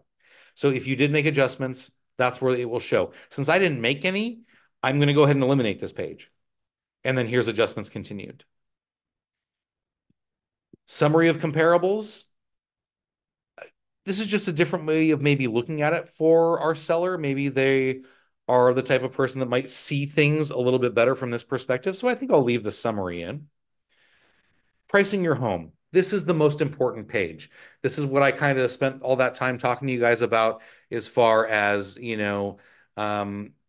especially like if we come out at 445, we're looking at roughly $318 a square foot. Our average list price was at $317 a square foot. So we're like right on the money with that pricing. Again, the graph here, I think this is a really powerful graph. It shows that the price that I'm recommending, the 445, is right in line with where our comps are telling us we should be priced at. I'm seeing something in the chat here. Okay, thanks, Taylor, or Ryan, sorry. And then, so yeah, this page is like most of the conversation that I'm going to be having with my seller is going to be around this page right here. And then here's some company information. So if this looks familiar to you, that's because I went to Wikipedia and looked up Keller Williams, copied the screen and pasted it into this. And that's why I have this company information here. I'm actually not going to include it in the CMA because I don't think the seller really cares. Resume, if you have one, here's my resume page. I never put a resume in here because I don't want one.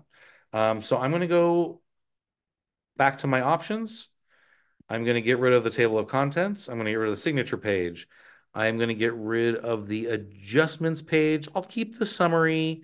Goodbye company resume. Goodbye my resume. And then goodbye optional page 2. And we're going to run it again.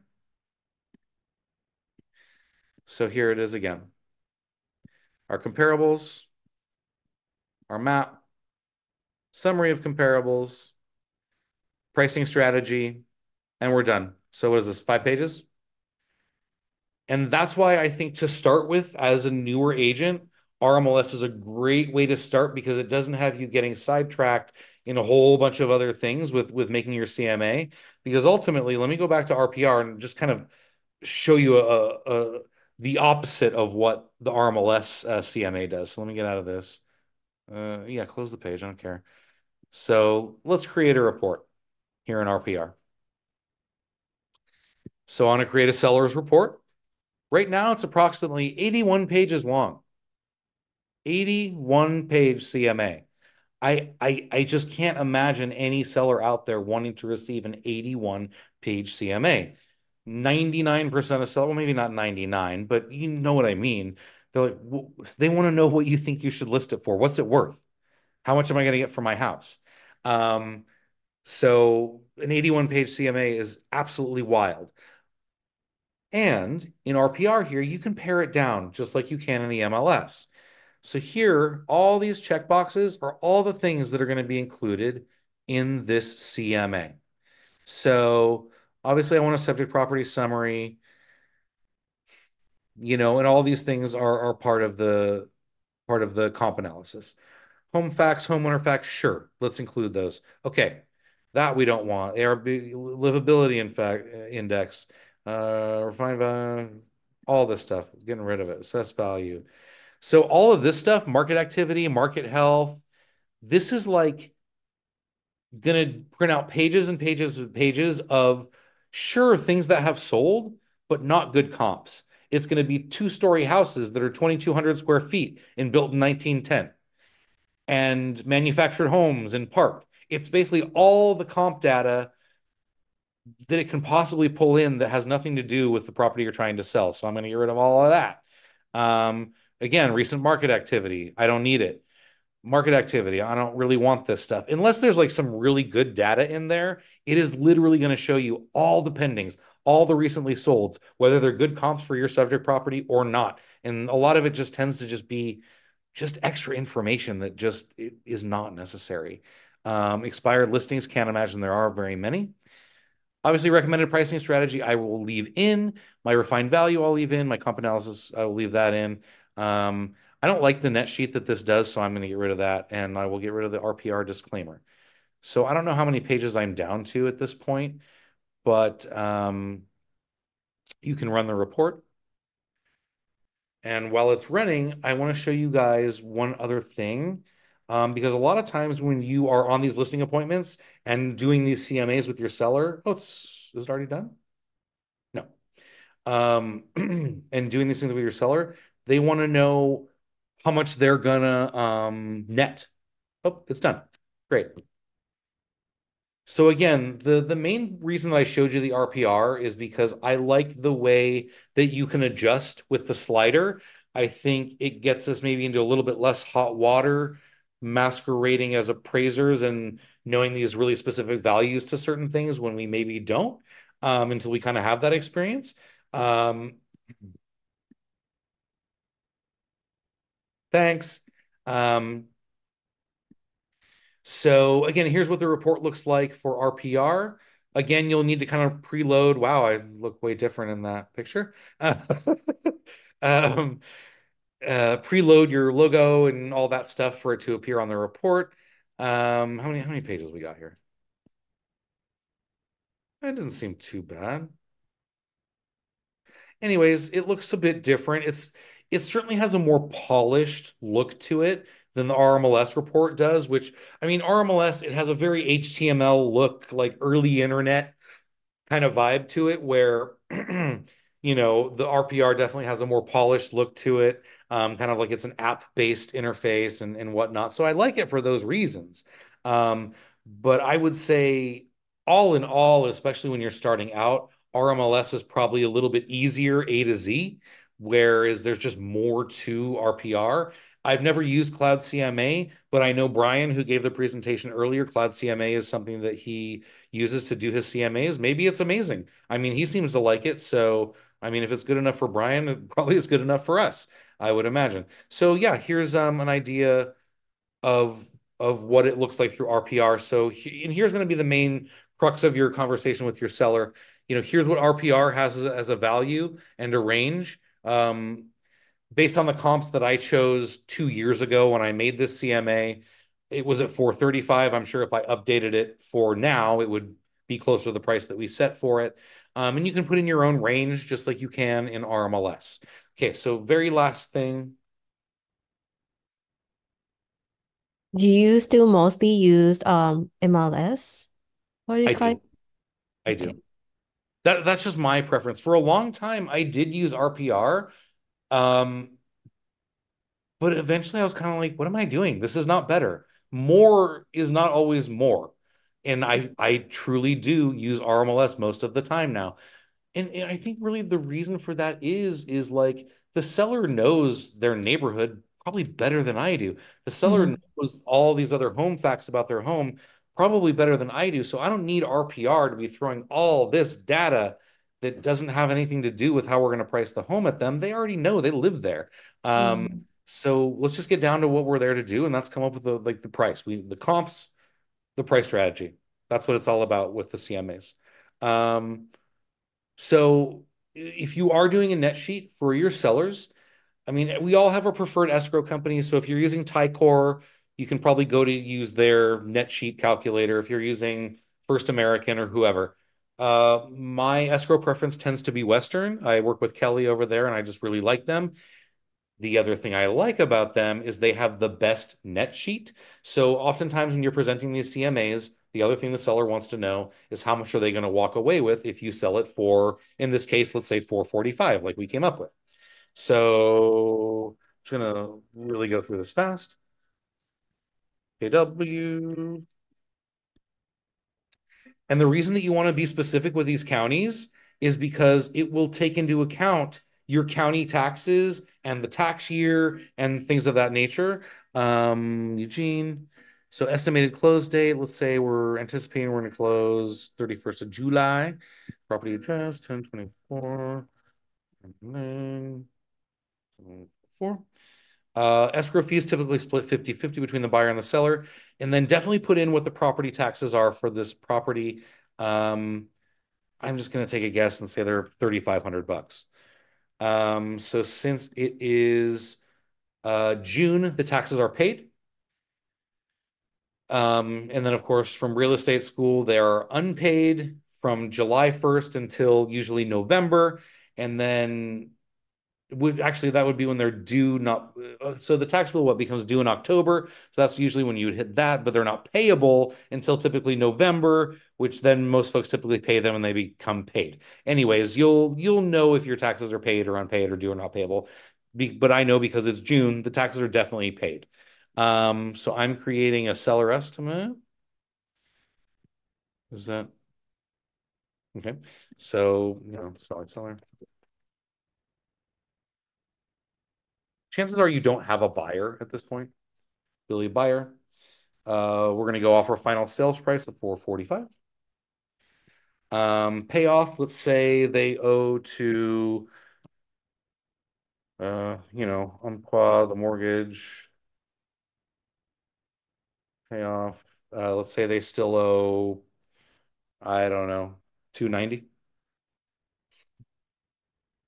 And let's be really optimistic and say that it's a 6% commission, 3 to each side, or 6 bananas.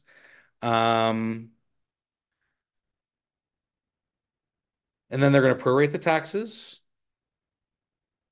So miscellaneous credits. Now let's say maybe you want to give your seller 2 net sheets. One, if they're giving closing cost credit, and one if they're not going to give closing cost credit. So let's just say that you've had the discussion with the seller and they thought, I might be willing to do a closing cost credit up to $10,000.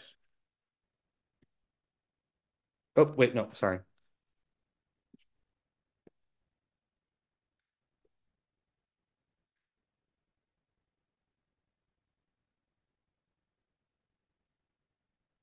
Oh, you know what? I think that's a credit to the seller. Yep. Nope. That's a credit to the seller. Apologies. Get rid of that.